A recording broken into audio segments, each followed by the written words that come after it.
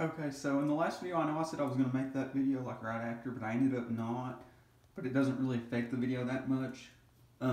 But Tamaki and Aerie did not go up last night. But let's get into the main points of this video.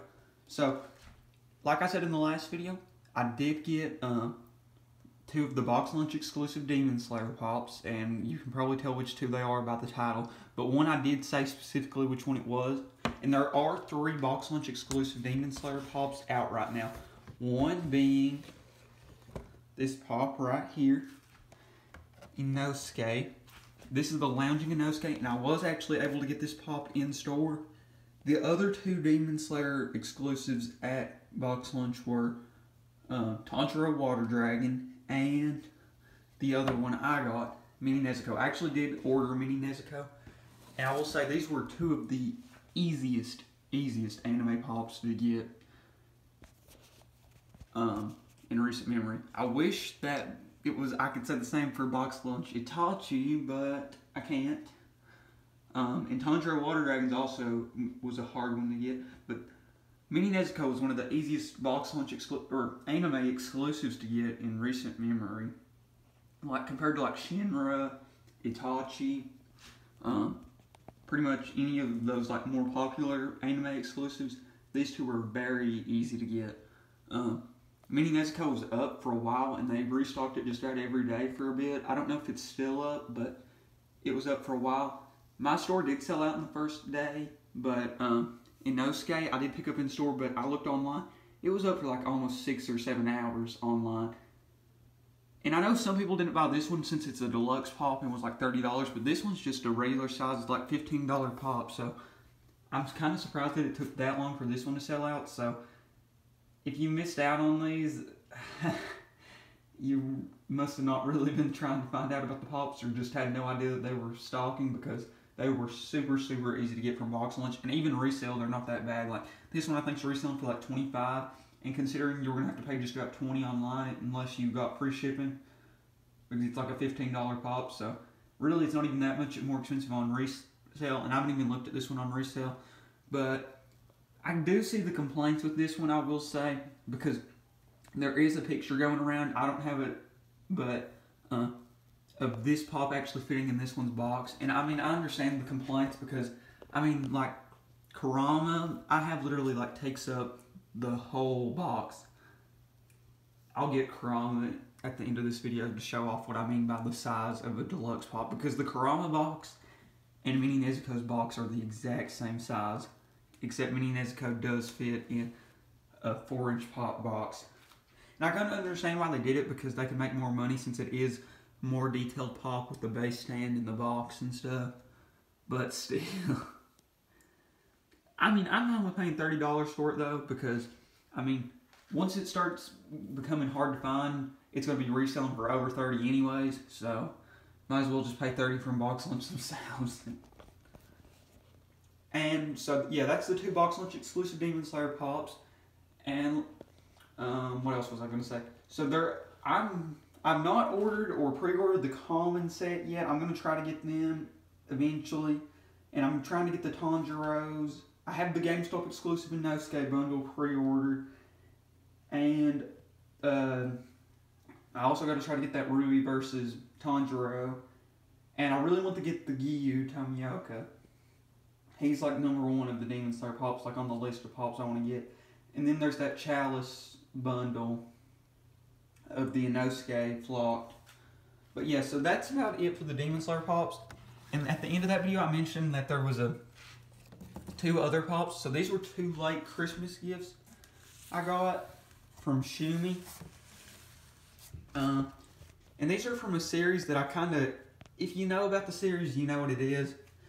And it's a series, what my hint was, it is a series that is getting a part 2 to its season 4. So if you have any idea, it's pretty obvious. And that series is Attack on Titan. I'm trying to get some more of the Attack on Titan pops. I know these are just 2 common ones, so they're pretty easy to get. But the thing is, with Attack on Titan's return, the pops are probably going to start to get more popular and stuff. And I mean, I think there's only like 20 Attack on Titan pops. out, so really there's not that many pops for as popular of an anime as it is.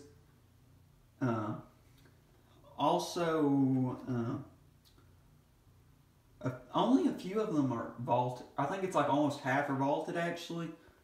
And there are some more expensive pops in the line, like a couple are selling for around $100. But then some of these commons like Ymir, Kenny, Levi, and that pretty much whole wave are relatively easy to get.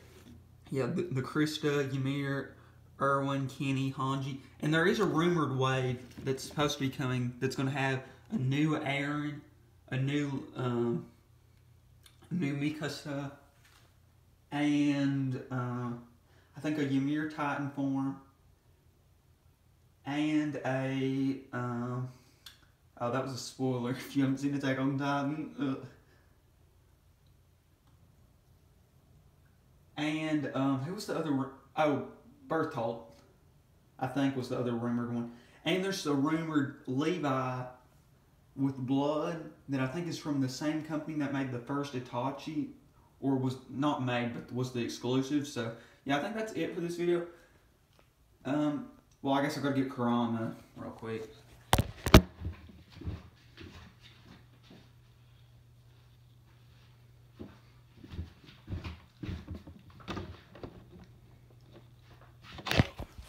Okay, so here's what I meant.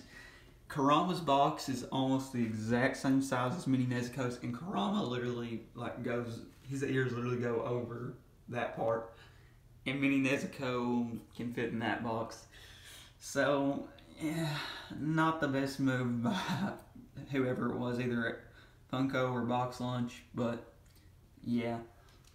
But I'm trying to get some more Attack on Titan pops, so if you really like Attack on Titan, stay tuned for that. And when Attack on Titan does return and has the second part of its final season, I am going to have a reaction because I'm up to date on Attack on Titan, but I wanted to wait till the series was finished before I had my review, because there was no point to review it at season 4.5, or I meant the first half of season 4 ending when it's about to be over, and that's the final season. So yeah, there's no point to make a review. So yeah, thanks for watching, and stay tuned because I will have some more Attack on Titan videos, and I'm trying to get some more of those Demon Slayer pops, especially Giyu Tomioka. I will be getting him hopefully pretty soon. I'm just kind of waiting for AAA to ship them out to some more places, because there's no point to buy a pre-order one now when they're just about to be in stock at places.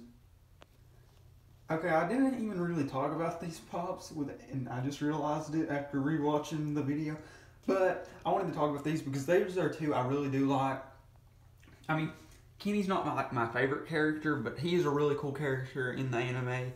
I think he's based off Jack the Ripper, which is pretty cool.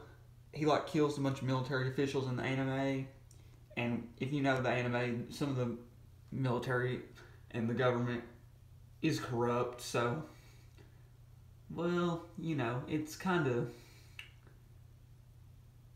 of reasons he should be doing it or whatever. But yeah, Kenny's a cool character. His group's fight against Levi is really, really cool. And if you know Kenny and Levi's relationship, it makes it pretty cool as well. And yeah, Kenny's just a really cool overall character. And I guess that's it you can really say about Kenny. And then there's Ymir. Ymir is a very interesting character. It always felt like there was something off about her in the first season. But then once you find out about her secret being that she's actually a Titan, it makes her character a lot more interesting. Because there's one scene where Reiner is she's reading something and no one else can read it or something. It's something like that. I forgot exactly how it went. It's been a while actually since I watched that episode, but yeah. Ymir's a cool character. Her relationship with Krista is pretty cool. And yeah, she is a Titan, which is pretty crazy. I mean, she's after Aaron, I think she's the only other character at the time we knew could transform into a Titan. I can't remember. Yeah, because we see her transform into a Titan before we see Rainer or Bertolt transform into a Titan. So yeah, two cool characters. But I mean, the thing is with Attack on Titan, their characters just aren't as like, I guess, important seeming besides like Eren and Levi as like series like Naruto. And I guess that's why people just, well, I guess, no, the Pops are popular, but I don't know where I'm really going with that.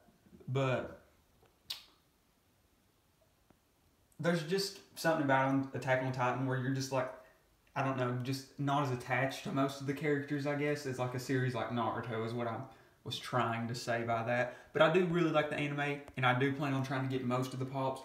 I don't really plan on getting like the Eren black and white and the Colossal Titan black and white ones. But I do plan on trying to complete most of the set. And one other thing I wanted to mention, that Deku Pop that I mentioned about on Hot Topic, I didn't end up ordering it, and it is pretty much the regular Deku, but it is the Hot Topic exclusive. Like, the only difference is his hands are different, but I don't have the regular one. And I was able to get it actually for free since I had a Kakashi Lightning Blade order from them get canceled. So they sent me like a $15 off promo code that I could use by December 31st, which was a little late notice considering I ordered the Pop like a month ago, and they already sent me the cancellation email. But now I got the thing. But still, I'll take $15, and I didn't have to pay shipping, so I literally got the Pop for free. So I will have that Pop coming, and if you watch any of my other videos, I mentioned the other Pops I have coming, and I have a really, really cool video coming tomorrow about the full Pop collection. And pretty much if you've been watching all the videos, you'll know what the whole collection is, since I haven't sold any Pops or anything yet. But yeah, there's a really, really cool video coming up, so thanks for watching.